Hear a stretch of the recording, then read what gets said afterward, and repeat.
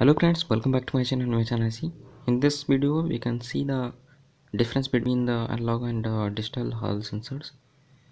So these are digital sensor and analog sensor, and the first one is the 49E analog sensor, and this is the 314 port digital sensor.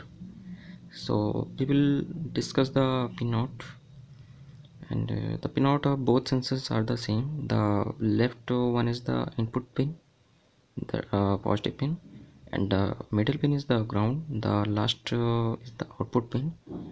So this sensor and module based sensor are the same.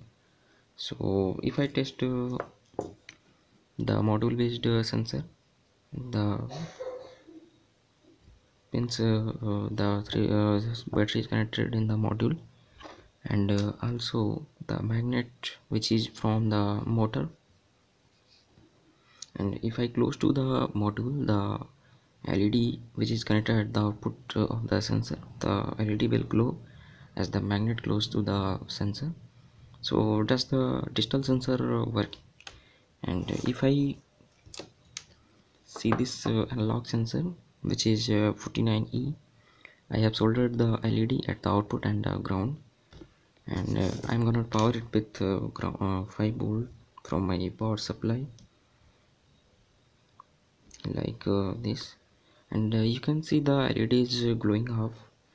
This is because the analog sensor gives the uh, half voltage as compared to the input VCC voltage.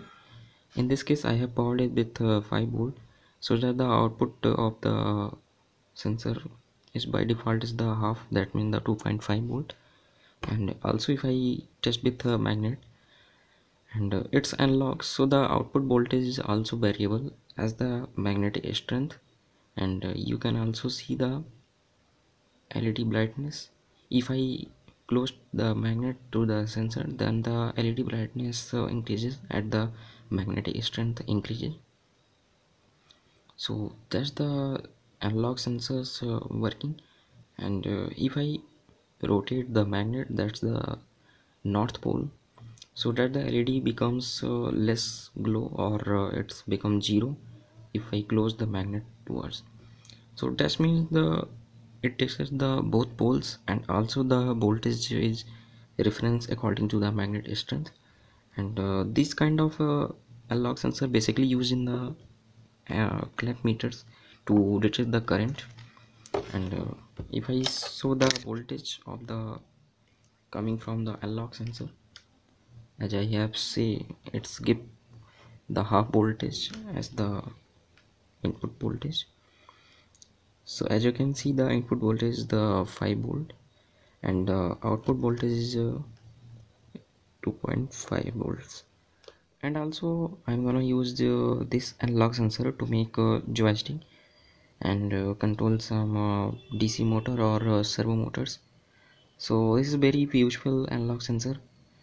And also you can ask your any kind of problem in the comment. So thanks for watching, and I will see you in the next video.